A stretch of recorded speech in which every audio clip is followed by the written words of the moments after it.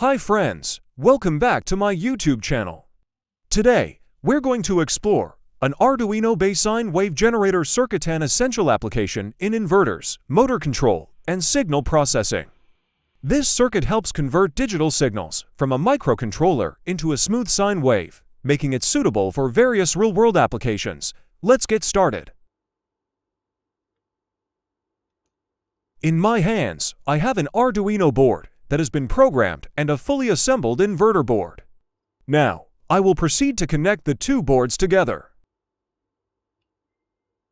The inverter board is designed with pin spacing that perfectly matches the Arduino board, making the connection simple and precise. The interface pins are securely linked, ensuring proper signal transmission. The circuit uses an H-bridge to drive MOSFETs combined with a ferromagnetic transformer to convert voltage. The transformer is connected to the circuit board via plug-in connectors, allowing for easy installation and convenient testing or component replacement. The power supply for the circuit ranges from 11.5 volts to 13.5 volts, which ensures stable operation and keeps the output voltage at an appropriate level. There is a small switch on the Arduino board used to turn the inverter on and off. Now, I will start the inverter and we will check the output voltage. As you can see, when the inverter is running, the output voltage is around 120 volts. Next, I will connect a fan as the output load, then observe its operation and examine the output waveform using an oscilloscope.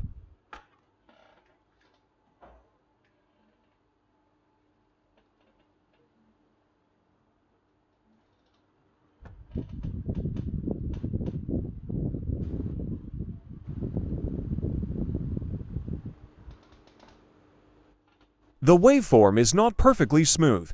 It has some distortion with a frequency of around 48 Hz, but overall, it is still functioning properly. If you like this inverter, stay tuned for a detailed tutorial that I will share after my video introduction about my partner, JLCPCB. JLCPCB provides easy, affordable, and reliable PCB and PCBA solutions, empowering electronics engineers to develop projects efficiently. With 19 years of PCB manufacturing expertise since 2006, running 5 cutting-edge, in-house factories and serving over 5.48 million engineers in 180 countries and regions. Order PCBs from JLCPCB effortlessly. Upload your Gerber file to get instant quote and order in minutes. It's as easy as online shopping.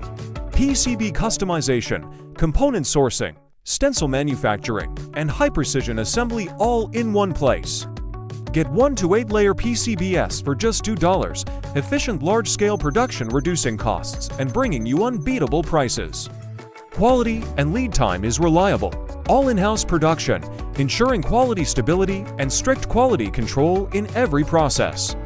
Rapid turnaround, lightning-fast PCB production in just 24 hours. Don't miss JLCPCB 6-layer PCB special. Get $30 off with a coupon and enjoy top-quality 6-layer PCBs for just $5. Plus, to UNIC finish and no engineering fees for via InPad. This is a PCB from JLCPCB, received 1 week after I uploaded the Gerber file. I have shared all the related files, and you can download them from the description of this video. The PCB looks sturdy and well made. The top side clearly displays the component values, making it easy for you to assemble the components without any confusion.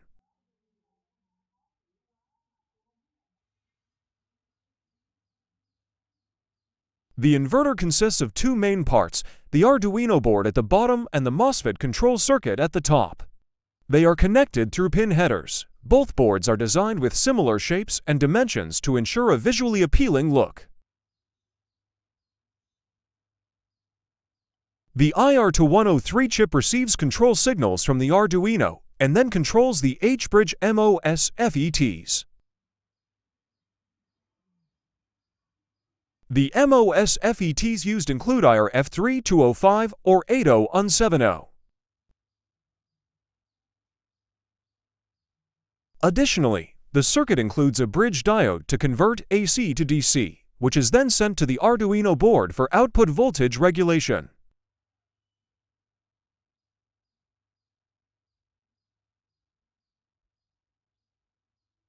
There is also a power jack on the board to turn the inverter on and off.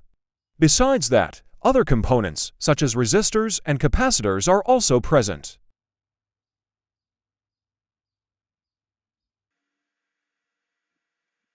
This is the process of soldering components onto the circuit board.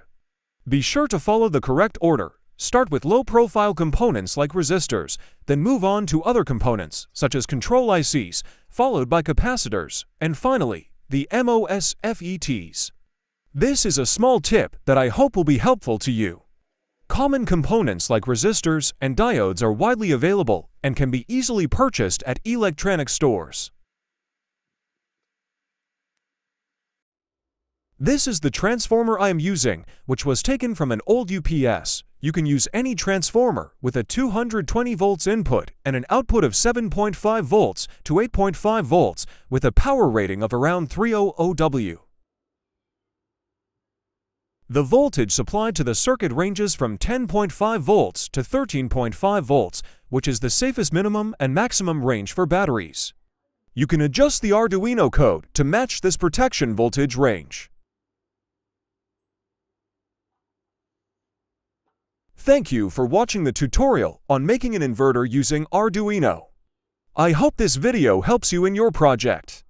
If you found it useful, please like, share, and subscribe to support the channel and stay updated with future videos. Thank you, and see you in the next one.